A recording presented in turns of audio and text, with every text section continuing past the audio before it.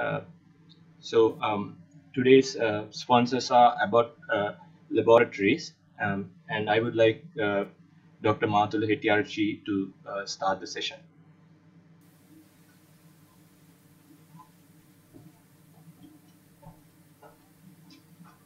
Thanks, Sonishka, for that kind introduction.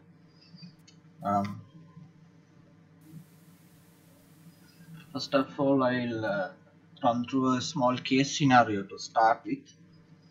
This is a common case scenario that you might encounter during day-to-day practice. It's a 2-year-old boy having normal growth, had passed stools on the day 1 of birth, and there was no history of any drug intake and developmentally normal child.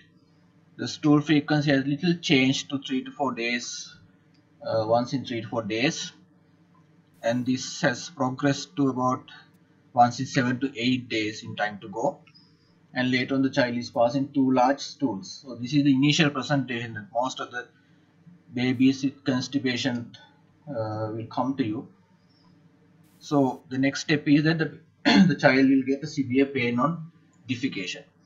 So at this stage the child is developing some kind of a psychological impact because of the constipation, and in the next stage the child develops painful defecation. The painful defecation goes into a vicious cycle to have voluntary withholding. What is called voluntary withholding we'll discuss a little later, and then the rectum gets more and more distended with stool, and the fecal stasis happens, and the fluid is reabsorbed, and the consistency becomes harder and harder. So this brings in more pain in defecation, and the vicious cycle continues. So this is the stage that the child develops severe psychological impact. So initially the child is not psychologically upset about this, but later on the child is psychologically upset, and that part is actually very difficult to break when you treat pediatric constipation. So actually what brings up the initial changes is a few things. One is the diet, and the other thing is changes in the routine of the child, and stressful event, maybe a family event or related to the child, or most importantly sometimes improper toilet training. So the withholding behavior is very common, and they get complications of constipation. So what they do is they stand on defecation, and they cross the ankle sometimes if they are sitting, and it stiffens the body so that they can push the fecal matter back to the colon, and they will be flushed, sweating, crying, and they hide during defecation. So all these symptoms will be there in a child who has got withholding behavior. So this brings in severe fear in the child and anxiety when it comes to defecation. So they always try to delay defecation and goes into a more complicated situation. So as a child continues to have this problem, the rectum becomes more and more distended. So this brings in the next complication that is called overflow incontinence. That means the child is passing stool without sensation, and there is no control, and the parents also start worrying about this symptom, because you can't send the child to school or preschool because the child is always having soiling, and this is all because there is minimal rectal stimulation when they want to pass stools, so they don't feel urge to defecate.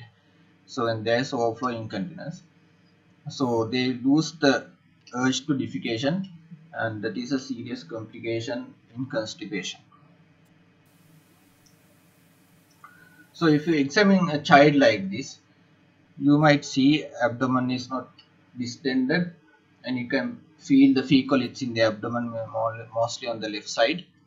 And if you inspect the anal area, there will be normal portion of the anus and no tags. The anal reflexes are present, and there will be soiling in the undergarments. If you do a rectal examination, the sphincter tone will be normal. There will be hard fecal matter in the rectum, and the other sign that you will not see is that gush of air or stool when you take the finger out. So this is classically present in Hirschsprung's disease. So when you do a PR examination in a child, and if you get gush of air or fecal matter when you take the finger out, that is not functional constipation that you are dealing with. So be careful of a patient like that. You may have to investigate further for other pathology. So if you consider all this into one, that is functional constipation that we are dealing with. So onset usually after 1 year of age, and you can feel the fecalates with solid behavior, normal growth, and no enterocolitis, that is no infections in the colon. So ultimately the child has developed functional constipation with soil. So this is, when you consider pediatric constipation, 95% of children will have functional constipation. Only 5% will have other pathologies. But it's important to recognize other problems. Otherwise, these problems can get missed and can have disastrous consequences. So now this is the criteria to diagnose constipation, functional constipation in children, which was revised Rome 4 criteria in 2016. But actually this criteria, when you get patients, usually they are well beyond this criteria. They have established constipation. You don't have to even look at this criteria to diagnose constipation. Maybe subtle cases you might have to refer these guidelines to diagnose constipation, but by the time the patient comes to you, the patient is overtly disturbed with constipation and the diagnosis is obvious. Bristol stool chart is actually, you can use this as a guide to diagnose constipation, because most of the children will have hard stools on presentation. So type 1 and 2, type 1 and type 2 in Bristol stool chart signifies that there is constipation. So this chart can be used in primary care setting to get an idea, what the objective idea of what the stool is looking like, because sometimes when parents say that their child is constipated, if you actually look into this chart, the child may not be constipated. So it's really important in those cases to refer to this chart and see what type of stool is the child is passing. Now on the other hand, sometimes you might get a patient less than 1 year old, maybe at 6 months, otherwise healthy child, comes with constipation. But this is sometimes you can't really name this as functional constipation straight away. In those occasions you have to consider other causes. So these causes actually are not very common in our setting, but hypothyroidism we occasionally see. Congenital megacolon is Hirschsprung disease, and cystic fibrosis, celiac disease are pretty rare. Now actually celiac disease is becoming little more common nowadays. So even though we don't positively diagnose this, but we should think about that if we can't manage functional constipation with laxatives. But one other important aspect of this is at a 6-month-old baby, usually that is the weaning period, the dietary supplementation is going to change to solid food. So that brings up constipation, and that is something you have to keep in mind. So you can treat with some laxatives at the beginning, but on the other hand you have to sort of keep these causes, the other causes of constipation, back in your mind, because sometimes you may be dealing with these problems. Actually this is a long list, but if you take few cases that are related to our setting: hypothyroidism, celiac disease, Hirschsprung disease, anatomical causes like anorectal malformations, external compression by mass, and dietary protein allergy. So these causes are commonly encountered in our setting, so it's better to remember these few causes and see whether the child is having these problems, especially Hirschsprung's disease and anatomical causes of anorectal malformations and external compression by pelvic mass. So the first picture shows a girl with a abnormal anus. Actually, by if you just look at this, you might think this is normal anus because the child is passing stools and there is no constipation during the breastfeeding time. But this is very abnormal anus and it's very close to the vagina, and this is a anorectal malformation, so commonly missed in our setting. So always, if a baby comes less than 1 year, it's better to examine the perineum and see whether there is any abnormality in the anus. And at the same time, pelvic masses, sometimes you can't, if you don't feel the abdomen properly, you might not detect this. If you treat this as functional constipation, child will get this mass if it is malignant, metastasized by the time it was detected. So it's really important to detect this kind of abnormality. Feel the abdomen always when a child comes with constipation and see whether we are dealing with something else. And the Hirschsprung disease is actually a fairly common problem in our setting, even though we don't have much data about the prevalence of this. But there are significant differences between functional constipation and Hirschsprung disease. It's really good to know this because the Hirschsprung is actually much more common than a pelvic mass. So now the meconium history is what we are dealing with most of the time. If the baby has passed meconium within first 48 hours of delivery, that means it's very unlikely to have Hirschsprung. And if the onset is beyond infancy, it's most of the time functional constipation. But Hirschsprung babies, most of them is present at birth. And large caliber stool is very characteristic of functional constipation, and it's rare in Hirschsprungs. And the fecal soiling is what we see in constipation, functional constipation. But in Hirschsprung, when they get constipation, they can have spurious diarrhea. That is actually due to enterocolitis that they develop, and abdominal distension. So that is one sign that you should look at when the child comes with constipation.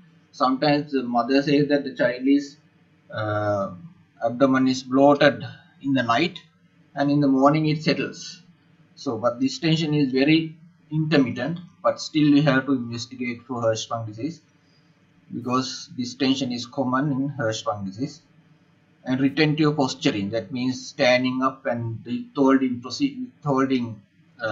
posturing is not there in Hirschsprungs. So, and the failure to thrive, which is very common problem in Hirschsprung disease. So it's really important to differentiate this when a baby comes with constipation. So actually, to do that, you need to remember the red flag signs. So red flag signs are the ones that we always look for when we try to differentiate between pediatric and pediatric functional constipation and other causes. So out of this, actually, we have mentioned most of the things, and one thing we should remember here is bilious vomiting also comes along with Hirschsprung disease when they are obstructed. And on the other hand, in the physical examination, abdominal distension, and always for spine, always feel the spine for any spinal dysrhabism, because that can contribute for constipation. So that is not functional constipation. So there is a reason for that. So that's why we need to remember red flag signs when it comes to constipation. Or actually, if you look at the pathophysiology of constipation, then you can understand how to prevent that. So most of these factors, except for genetic causes, others are actually environmental and dietary habits which contributes for constipation. So any child with the behavioral problems like autism and ADHD, they are more prone to get constipation. And stressful life events like child abuse, trauma, stress, all that can contribute. and psychological disorders sometimes rarely can contribute, and parental factors. Most of the occasions we see overprotection by the parents, which can lead to stress in the child and can cause constipation. And importantly, lifestyle factors, dietary factors and fluid intake, obesity and less physical activity, all these things can contribute for pediatric constipation. That is why it's interrelated problems between the brain and the gut which produces this problem. And so as I said, prevention is the one we should look for when it comes to constipation, because the diet is significantly contributing for this. So if you take an infant, sometimes the formula is the breastfeed is changed over the formula, which can cause constipation. And at the weaning we introduce solids, that is at that time also they can develop constipation. And importantly, cow's milk allergy. If we don't think about that, we might not discover that problem. So cow's milk allergy also significantly can contribute for constipation. And low intake of fiber and liquids. And now in our city we commonly see viral illnesses contributing for short, like acute constipation. That is also fairly common. So at those occasions we should treat it aggressively so that the child will not develop into a fearful psychosis about defecation. And in the adolescence, of course, we should look for eating disorders like anorexia nervosa and bulimia, and prevent obesity, because that contributes for less activity and then can predispose for functional constipation. So treatment wise, the first thing is counseling. We should explain what the real problem the patient is having and then start treatment. And pediatric constipation we treat for long time. Short-term medications are not going to be useful in pediatric constipation. We have to treat it for a long time, at least 3 to 6 months or even beyond that, and identify the factors that could have led to functional constipation. And now this toilet habiting is very important when it comes to pediatric practice. If a child is not toilet trained, we should advise them how to do the toilet training. And regular sitting in the toilet is very important, especially after meals. And initially, if you want to get the habit into the child, do this even 3 times a day. After the main meals, ask the patient to sit in the toilet. And then never embarrass or punish the child for accidents. So when you're actually doing the toilet training, not to do any kind of punishment by verbally or physically. Overall, if you take the management, we first consider non-pharmacological therapy, that is dietary interventions, education and behavioral interventions. But most of the children, when they come in, they have fecal infection. That means the rectum is full of feces. So when there is fecal infection, we should disinfect first before starting the treatment. So disinfection is most of the occasions we do with enemas, so polyethylene glycol, what is called clean prep, that is available in the wards. So that is the disinfection that we do in the wards. And once the disinfection is done, only we should start maintenance treatment with laxatives. There are several groups of laxatives available, but what we prefer to start at the beginning is osmotic laxatives like lactulose or Movicol or polyethylene glycol. Then if it is not settling, only we should go back to stimulant laxatives. But is always we should, if the child is impacted, we should do disinfection and then treat with laxatives. So in the non-drug treatment, as I told, dietary habits, because most of the children will have less fiber diet, but we should not try to have over enthusiastic introduction of fiber. That means more than normal required, we should not give to the child, because that can actually impact on the nutrition. So normal fiber diet is what is required, and fluid also the normal maintenance requirement, not to overload with fluid, and avoid certain food like fat, sugar, fast foods, fried food, sweet drinks. All these can contribute. So the problem is, when they have constipation, if you avoid this food, they will not be back to normal. We have to treat with medications, but at the same time, relapse can be avoided with the avoidance of these food, and behavior therapy, of course, education of the parents, and toilet training. So uh, as I told before, we should do fecal disinfection first, and then start maintenance. But when you start maintenance therapy, we should never stop it abruptly. We should continue it until the patient is able to pass stools on their own. That means they have normal habit developed. Some babies are uh, defecating on standing, and if that is there, we should not stop treatment, because invariably it will fail. So they should develop habit of sitting and defecating at a certain time of the day. Then only we should start gradually reducing the drug treatment, and